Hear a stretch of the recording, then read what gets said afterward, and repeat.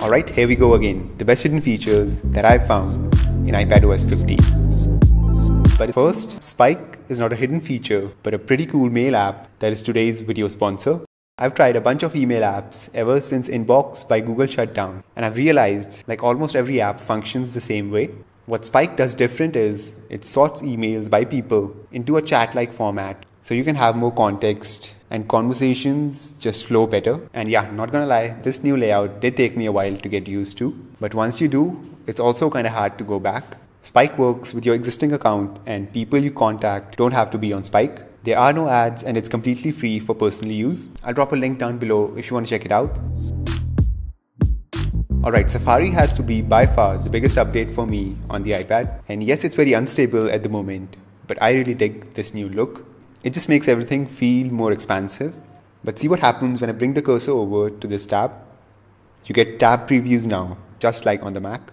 And of course, with this very clean look at the top, there's no way to reload the page.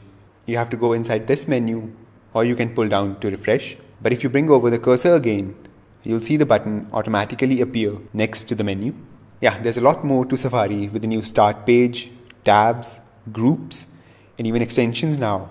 And I'm gonna make a whole separate video about Safari, so definitely get subscribed if you like to see that when it comes out. Okay, Files is probably the worst app right now on the iPad compared to Finder on the Mac.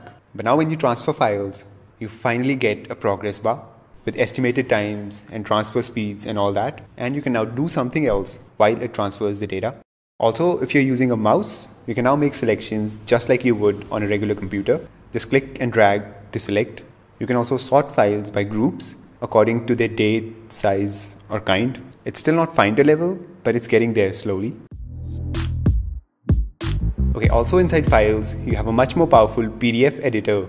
You can now add or remove pages inside a PDF or combine multiple PDFs together. You can even scan pages with the camera and insert them in the document.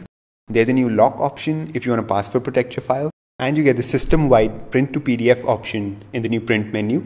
Yeah, that's a solid update for anyone who works with PDFs.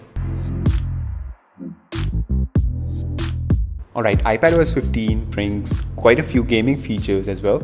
First, you can now navigate the UI with just the controller.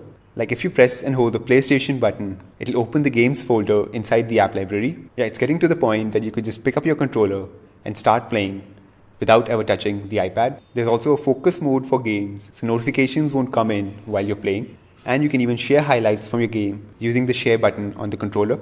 It's kind of getting into the gaming console territory, and it's so close to replacing an entire gaming setup. Let me know if you want a full gaming setup video with the iPad in the comments. Okay, back to the keyboard.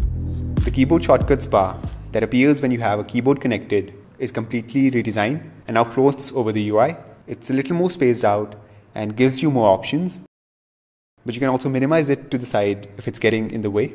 And there's a whole new suite of keyboard shortcuts using the globe key that I covered in my iPad multitasking video. But yeah, you can do a lot now without touching the screen. Okay, disconnecting the keyboard, you can now access the Spotlight search from anywhere by swiping down from the notification center or even the lock screen. It's also a little more powerful, and you can now search inside your photos and even download and delete apps directly from here.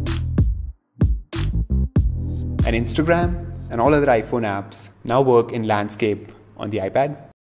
Still no slide over though, but it's pretty huge if you use iPhone apps on your iPad. And speaking of iPhone, low power mode is here on the iPad, but unlike on the iPhone, it does dim your screen a bit, but I guess it's more for like that last 5%. And that's the end of my list. Let me know what's at the top of your list in the comments down below. Check out this playlist if you want more of iOS 15, and don't forget to subscribe if you like to see the public beta review, and I'll see you then.